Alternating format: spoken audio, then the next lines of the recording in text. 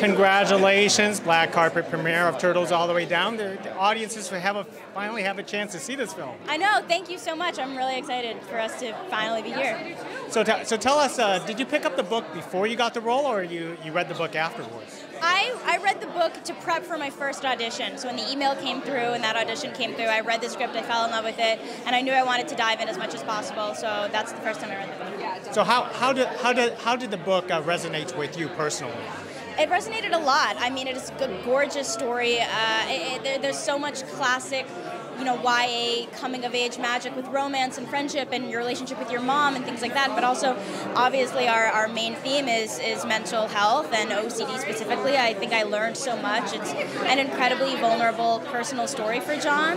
And on top of just completely falling in love with all of that classic coming-of-age magic, I really learned a lot.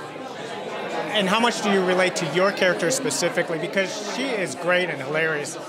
Thank you. I appreciate that. I think Daisy's a big part of me. I think that's definitely a portion of my personality. I've been saying during all this press, I've realized that Daisy, who is, your classic best friend support for our main character, I think that portion of my personality is who I am with my friends a lot. I think that's how I love up on them in that sort of silly, jokey way. So I think it's not where I'm naturally sitting, but it's definitely a big part of me.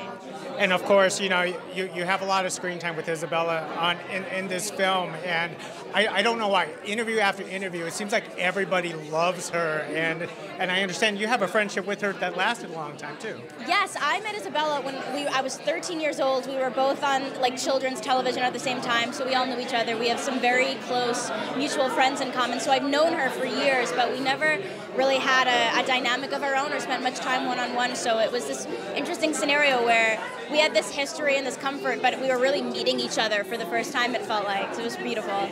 You know what? This film is beautiful. I wish I had you as a best friend back in when I was younger. That's everything. Thank you. Wow. Thank you so much. Thank you, Cree. Thank you. Have a good night.